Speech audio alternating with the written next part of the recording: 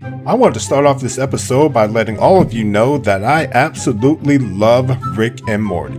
In fact, this is the whole reason that I even have this channel to begin with, is because I love movies and TV shows altogether. So with that being said, let's analyze some of the goofs that I found in this week's Rick and Morty. And before we get started, time for another Did You Know? So did you know that the title of this week's Rick and Morty is off of the movie called Rickternal Friendshine of the Spotless Mort, starring Jim Carrey.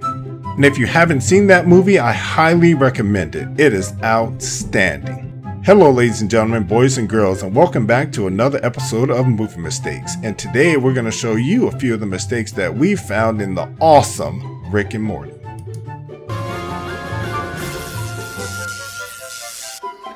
So for mistake number one, we got Rick in his garage. Nothing unusual about the smartest man in the universe placing his drink on a coaster that floats. But I want you to focus your attention on the stuff on the desk in the background. But as Rick walks over to the shelf where Birdman is, notice that there's nothing on the desk in the background that there was before.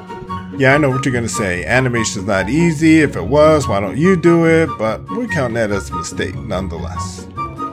Okay, bring him out. So for mistake number two in Rick and Morty, Rick is concocting a potion that will put himself into Birdman's brain. Notice that he leaves the bowl on the counter. But after he hooks himself up to the other end, notice that behind him the bowl is now missing. I would love to hear your opinions on where the bowl went. Asshole detected. Takes one to make one. So in this goof, I know a lot of you are going to say it's a little bit nitpicky, but we're going to point it out nonetheless.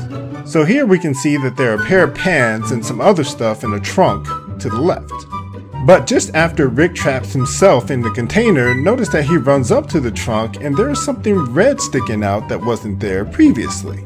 Yes, I know I'm acknowledging that's a little bit nitpicky, but it wasn't there before. Take our stand at Blood Ridge. So in this scene, the other Rick heroically saves himself. So just after he shoots the bug, notice that the one laying closer to the right has two bullet holes in the top of him. But again, as the camera switches angles, we can now see that there is one bullet hole and it's on the side? Like, how did that happen? Yeah, I don't know. Asshole detected. Yeah, I'm sure. A lot of people feel that way. Really so fragile you won't take help from an invincible memory of yourself? Ow! So for this mistake, notice that Rick kills two bugs, but then when the camera angle switches, you can see that there are three bugs lying on the ground here. So as the two Ricks continue their conversation, and keep in mind no other shots have been fired, how exactly are there more bugs dead on the ground?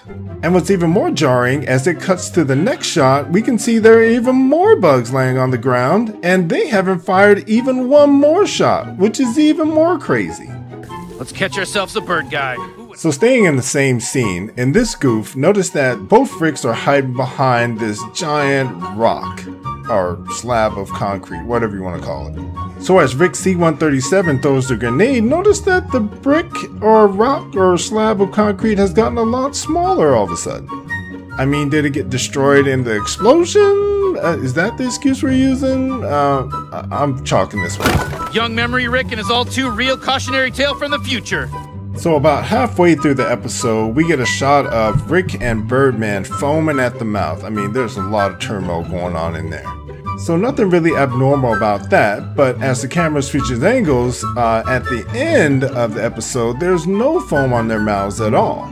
I mean, their neighbor Gene did come by earlier in the episode, so maybe he wiped the foam off their mouths, but I don't think so.